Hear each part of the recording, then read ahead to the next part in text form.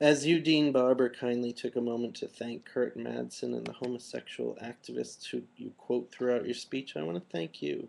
I want to thank you for opening yourself up and your followers to the world to show that although in 2008 there were 354 natural disasters in which 236,000 people died and 211,628,000 people were affected, you and your religious and moral warriors would rather focus your attention and millions upon millions of dollars on making sure that two women can't get married in California.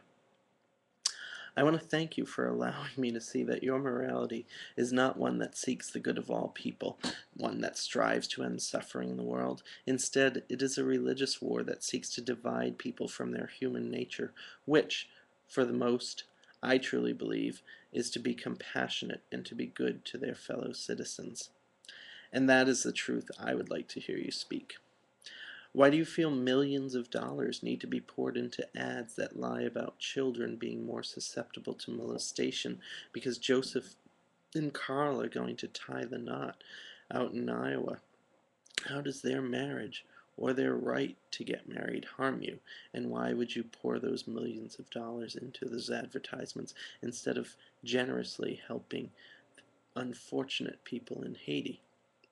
Then, Mr. Barber, when you speak of how much you love the sinners and just want them to change, there you go and speak against the Declaration of Independence by not allowing a percentage of the population to live their lives with liberty and the pursuit of happiness, because that pursuit of happiness does not line up with your version of morality.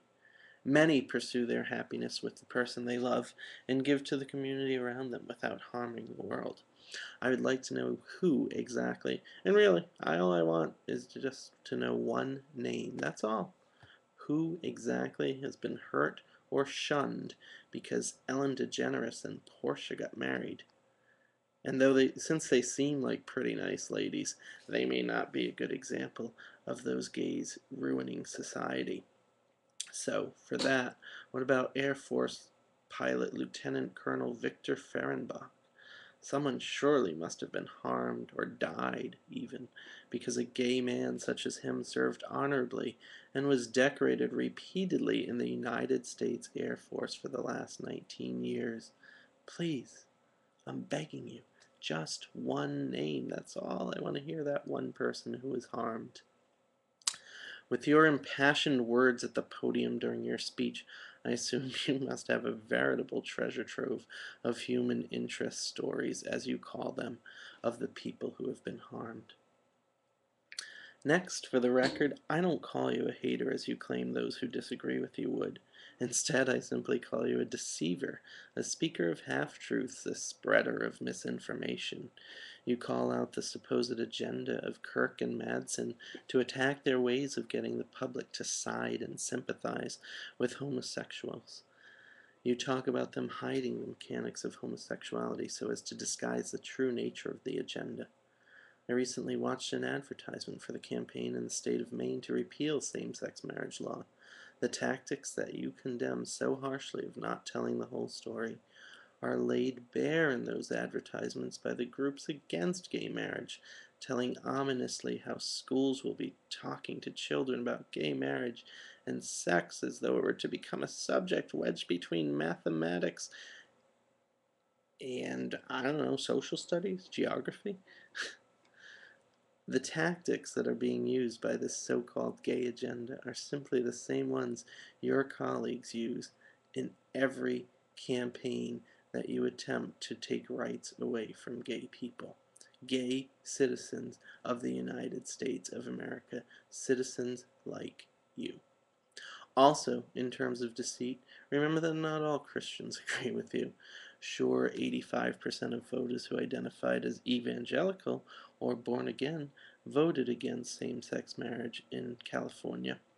However, only 42% of voters who identified as Christians, not evangelical or born again, voted to oppose same-sex marriage. That means the majority of those Christians voted to uphold same-sex marriage. to invite gays to the same marriage table that they can participate in.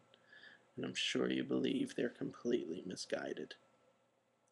And a quick note on your mention of the gay agenda softening the idea of gay sex and not detailing it in public. Would you prefer that everyone in the country speaks openly and explicitly about what they do in the bathroom?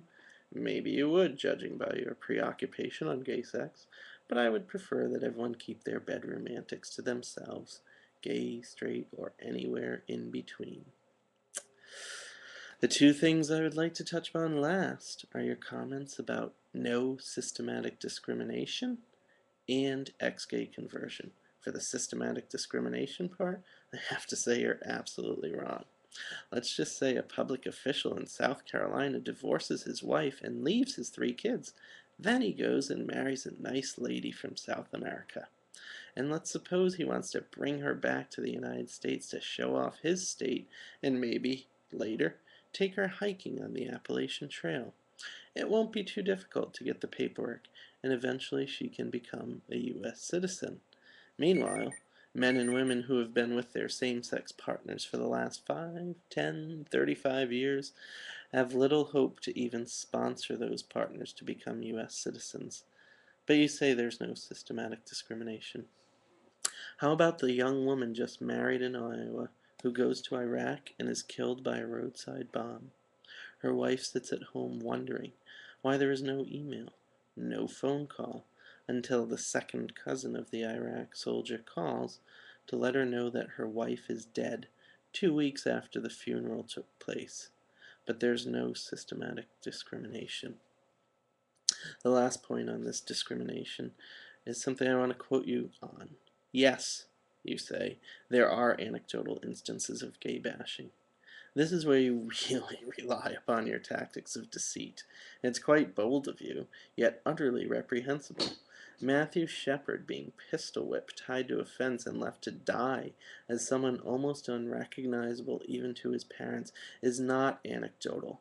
And if you were really going to speak the truth, you would apologize right now to the family of Matthew Shepard, and to the family of Lawrence King, and to the families of thousands of other children who have been beaten or murdered or driven to suicide by your lies and the people you speak to who believe them wholeheartedly.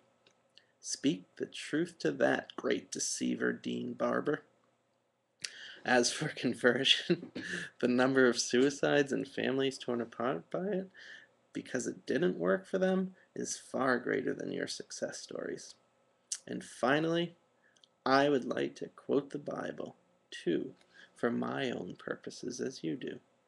And I'll simply just skip a few verses down from where you quoted Corinthians, and I will go to 1 Corinthians 13. Is Christ divided? Was Paul crucified for you? Were you baptized into the name of Paul? Well, answers, Christ was not divided. So why must you try to divide his children? Dean Barber. Paul was not crucified, and no one that I know was baptized in the name of Paul. Yet your leaders and colleagues quote Romans as though we should be following those words more closely than the words of Jesus in the gospel. And those words that Jesus spoke never included a wholesale condemnation of homosexuality. So in closing, Dean Barber, when you are ready to come back to the Church of Christ and leave the Church of J. Matt Barber, feel free to get on your knees and repent to that sovereign God.